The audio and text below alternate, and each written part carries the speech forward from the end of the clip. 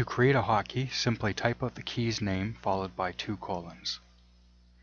There'll be a link in the description that'll lead you to the documentation page with all the different key names. Here's an example of using F1 as a hotkey. As you can see, I typed out F1 followed by 2 colons, and then everything that's in between that and a return gets executed when you press that key. In addition to just using key names, there's also a bunch of different modifiers you can use. In this example, if you were to add a plus sign to the hotkey, it would mean that you have to press Shift plus the hotkey to execute it. Here's with Alt. Here's with Control. Here's a hotkey with a combination of all 3.